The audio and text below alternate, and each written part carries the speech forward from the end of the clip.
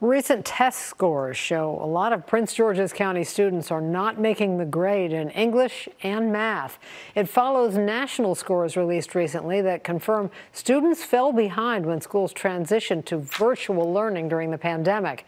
News 4's Darcy Spencer breaks down the numbers, and she spoke to a school board member about the path forward.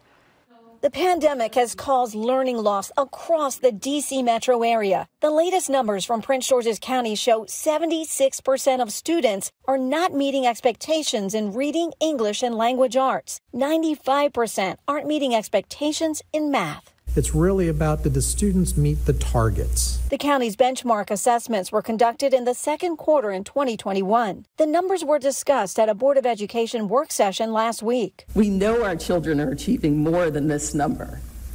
And I'm so eager for us to get to some understanding. And some say more data are needed to understand the loss and how to get students to where they need to be. This board has zero picture of what % of our students are able to read on grade level. Board member Shayla Adams Stafford would like to see the data broken down. How are students of different races doing? Multilingual learners and special education students. She wants to see goals set to get students back on track and funding directed at programs that are working. Parents and community members want to know, all of this funding we're spending on interventions, if they're not working, what are our other options? What else can be done to really provide students with the support that they need? In Montgomery County, standardized MAP test scores are expected to be released next month. The superintendent says tutoring and staff development are in place to help with losses they're seeing in elementary school literacy as well as math. Mathematics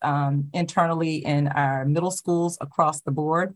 And in our high schools we've seen more of a dip in math, particularly. It is a national trend being dealt with on the local level. Prince George's County, like other districts, is investing in tutoring, software, and equity learning hubs to make up for that learning loss. Darcy Spencer, News 4.